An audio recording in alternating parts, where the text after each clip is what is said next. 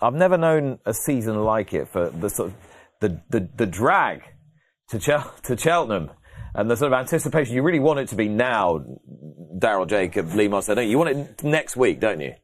Yeah, it's obviously our Olympics, isn't it? It's something that we gear ourselves up to every year. You know, the best horses in England, Ireland and France now coming over, you know, really is our Olympics. And like you say, the closer it gets, you just want it to come and happen, really. But it seems now, particularly with the Dublin Racing Festival, and you were saying the dominance of these fantastic Irish horses, is that there is that the gap, the hiatus seems to be so long now between then and Cheltenham. You feel like all the dealing's done. Yeah, pretty much. Like a lot of the horses now, they would have had their preps and stuff like that. So now really it's just getting putting the final touches on them now, really, isn't it? You know, obviously I think we're going to Kempton. You know, we're galloping some of Nicky's horses on Tuesday morning. You know, they kind of, you know, they have their Christmas and then they haven't had a race since, so they're getting primed. So a lot of that, I suppose, they'll be stepping up their work now for and putting the final touches on them for the festival. Right, should we talk about El Fabiolo, who was very, very good at the Dublin Racing Festival when you rode this horse.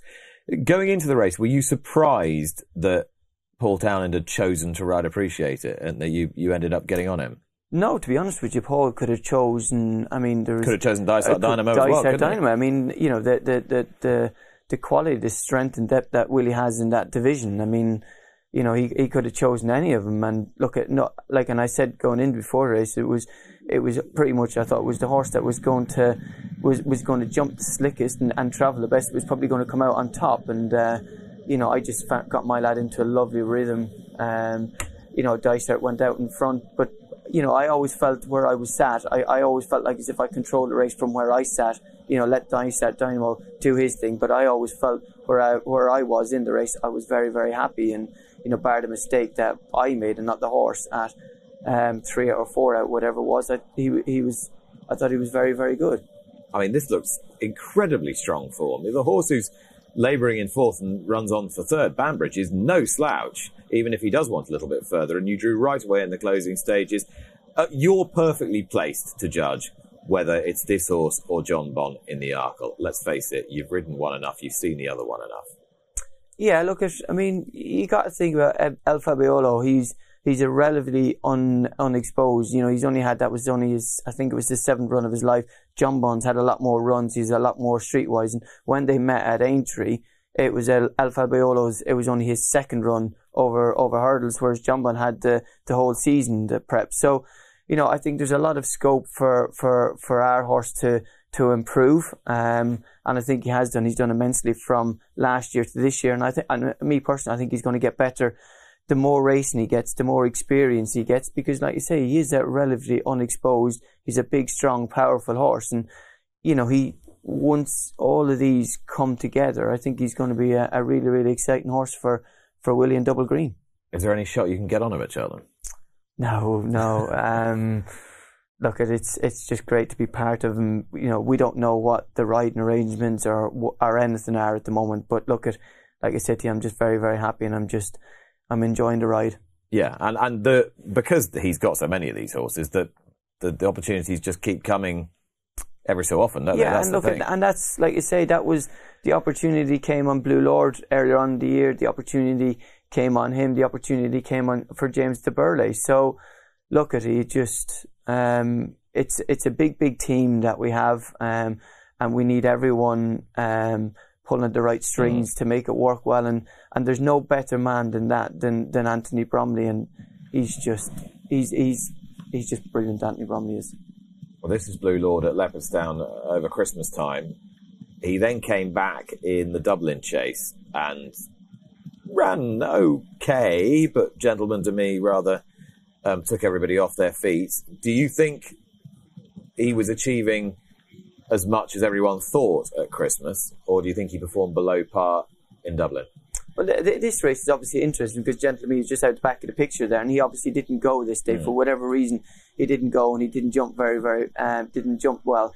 But the other day, when Blue Lord ran against him, he went out and he was on a going day and he went forward. And I mean, gentlemen, I think he beat Edward Stone at Aintree, didn't he? He did, yeah. Doing the same thing. He's a very, very good horse when he's right and when he's on his day. And he just went out. He found a beautiful rhythm out in front, and he went a real good gallop. I was struggling with Score AL to sort of go to gallop, but I knew halfway down the back straight, Blue Lord wasn't travelling the same way as when I rode him in the previous time. When I rode him the previous time, you know, he was always in his comfort zone. Again, I felt like in the position that I was controlling the race from where I was. So I was very, very comfortable and I jumped great. Whereas the other day when Paul rode him, I just think the horse was just a little bit flat. But again, you've got the master and Willie, and you know you can guarantee your bottom dollar is he'll come to Cheltenham, and you know he'll be 100%, and he'll be A1 to go to war. Which race should he run in? We've always felt like he's a good, he'd stay 2.5 really well. You know, when I rode him, when I won on him over there, I mean, he travelled ever so beautifully. You know, his jumping, had travelled. I mean, that was the side that we sort of hadn't seen, because even when he was in his previous year as a novice, he was never quite on the bridle the way he was with me that day, and that's what really kind of lit us all up, because the way he travelled and the way he jumped that day with me. But then obviously Willie started him out over 2.5 mile at Clonmel, you know, and he beat a really good horse that won the King George, Willie's other stable companion. So Tornado Flyer. Tornado Flyer. So, you know, that was the start of his season. That was his first run. So we thought we'd go down that route. But then what he showed with me the last time when I won on him, you know, he's got pace. And I think he's a very, very good horse. And I think whatever angle we go down, I think he's going to be very, very competitive. But, you know, as you know, things change. I mean, Willie's main horse got injured, didn't he, coming back for Ryanair. So, that leaves that door open a little bit. But then you got the mighty Shishkin. Exactly. He was good. And I thought Nick was beautiful on him as well. I thought that was very, very satisfactory I know how much the pressure that he was put under, but I was chuffed a bit for Nicky and Nico that day. I mean, that was a special day. What did he say when he came in the weighing room the other day? But to be fair, I wasn't at that meeting, so right, I wasn't at that meeting. He was very good on here last weekend, to be fair. Yeah, but I spoke to him that evening, and he was, that was a job well done. Not impossible. You could land on Blue Lord somewhere. Again, it's all up. It's all up in the air. Look at, like you say, whatever I'm asked to ride, I'll be very grateful, very, very appreciated, and I'll try my very, very best on him. No doubt. Zambella, she'll have another stab, won't she? How close would she have got if she hadn't fallen when she went to Cheltenham before? Yeah, she was going well then, and just typical her. It's just she's taken a lot of time to get her jumping together. She's never been the most straightforward. She could land in one, she could gallop through one when she was a novice. But again, Nigel and his team have done a lot of work. She's got better every year, and you know what? This year, it's the best that she's ever felt. Really, she feels really, really good. For whatever reason, Nick, I've no idea, but when I won her at Doncaster that day, she was brilliant. She was very, very good, and I think she'll go there. She'll be a lot more competitive. She wasn't beaten far in it last year, mind. She finished 4th, wasn't beaten that far in it last year, and I think she can hopefully have a good chance again this year and being thereabouts. Yeah, she's honest, isn't she? Yeah, she's as game as a pebble. She tries very, very hard, and that's her forte. She's got a big heart, and she's got the head down, the ears back, and she wants to please. Just looking at some of the other horses that Simon and Isaac have done well with this season. I mean, the list is exhausting. Fun, Fan de Blues, Ampere Pass, Hunter's Yarn, Dark Raven, Tax for Max, Nusret we spoke about yesterday, James Duberle, Zarak the Brave. They've all won Gold Cup. I mean, any and all of these could end up going to the festival. Yeah, potentially. But like you say, there is, there is still a lot of spring festivals, for the rest of the year now as well. So, so I would imagine some of the horses, and that's why Ant is so good, and he's a vital cog to what we have, because he's very, very good at placing horses. Like say him and Joseph placed Nusret to come over here and win the donuts yesterday, and there's obviously going to be a lot of discussions between now and March, and you know, the one thing about Double Green is, you know, we want them to go there. We want them to have the best chance of winning. But, you know, we love these horses and we want to have longevity. And if the race doesn't quite fit, you know, Ant and Simon Isaac and whatever the trainer's in, you know, we'll have the discussion and you know, we might avoid Cheltenham. We might go a different route because some of them might want them to come down the hill very well or whatever it might be. You know, all these discussions have got to be, you know, there's going to be a lot of discussions, a lot of topics, a lot of horses to go through in the next 3 or 4 weeks. If you could have a ride in the Gold Cup, who would it be on? Oh, God. Now you put me. Willie's obviously got a wonderful strength and depth. I mean, there's... don't know. I'd have to think about that. I haven't really studied it that well, but... Well, I can offer you Galopin Des Champs, the hot favourite, winner of the Irish but he's the Gold obvious Cup. one, isn't he? Okay. I mean, he's the obvious one, but I mean, you're not going to get on him. But I'll give you Statler. he ran really well, actually. I thought he ran really well because the race, as Patrick said, it wasn't really run quick enough for him, but I thought he stayed on really well. I could offer you Aplutar. Could he bounce back, or is it hoping against hope? Aplutar, yeah. I mean, now you reel off, and there's a few of them there, isn't there? I'll give you any of the ones. I'll go with the favourite. I'd be boring. Well, why not? It's not boring. It's just sensible. It's just playing the percentages. Yeah.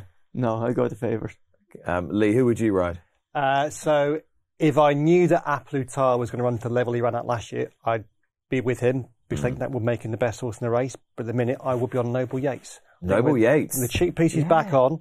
I thought that his run last time was encouraging. I suspect Emmett Mullins, who seems to be quite a clever man, will have left a bit to play with. I think that reapplication of cheek piece will make a big difference, and I think he'll win the Gold Cup. Okay, Noble Yates for you. Daryl, you've got to head off to Fontwell. They're so royal. Yeah, Scully, yeah. Another one of my warriors. I think I read on the way down this morning, I think this is his 50th career start. Again, just been on a wonderful journey That's a bit of doing for a Grade 1 horse, isn't it? Yeah, he's my winning most horse. I've had 50... Ever? Yeah, he's been an absolute rock for me. You know, he's not a very big horse, but he's just got a huge heart, his will to win. Look at him there, the ears back, head down, wants to do everything he can to please you, and I love him. He's my little pocket rocket. I love him. Has anyone else ever ridden him? Yeah, so I think Wayne Hutchinson won on him one day up at Doncaster when I had to, as a novice, he won is it the Grade 2 Trust, trying to think out of the top of my head. I think he might have won on him up there, but I think he's the only one and I think he won in Fransby, obviously, before he came over here. But yeah, he's been an incredible horse for us. You were aboard Joseph O'Brien's Nusret for Simon and Isaac, and you won the 4-year-old hurdle, the Adonis hurdle. Where does he stack up, do you think? Where's his career going? He's a really nice horse. Funny enough, we go back quite a while, and a few years before he even thought about jumping, and I rode him up the gallops when as a 2-year-old, and I thought going up the gallops, I was thinking, well, this could be a really nice jumper, and I said it to them at the time, and they were hoping that he was going to be a very, very good flat horse, but he always had, again, he's got a lot of power, he's a good jumper here. See there, 2 out. First time seeing, you know, racing on the white hurdles as well. But, you know, watch him coming down to the last here. He's got a lovely way about going. He's got a nice bit of speed, you know, and he's got a great attitude. Would you have won anyway if Perseus Way hadn't made that mistake? Yeah, I would have. I was starting to you know, get ahead of steam, and I thought I had, going down to the last, I thought I had Jamie beaten, where Jamie was very, very good. He actually got 4 lengths on me going to the second last, and after that, and that's actually when Jamie nearly stole the race away from me. If you'd been beaten, would you have been beating yourself up?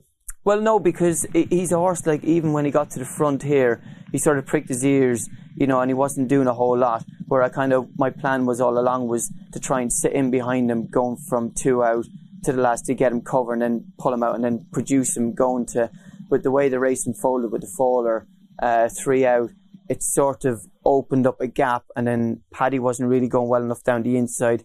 Harry Cobden was getting a nice seam through from the faller, and Jamie was down the inner. Jamie tried to steal a race from the front, which was a great ride from him, fantastic ride for him. But what I had to try and do is I had to play my cards, but then I ended up obviously coming around Harry.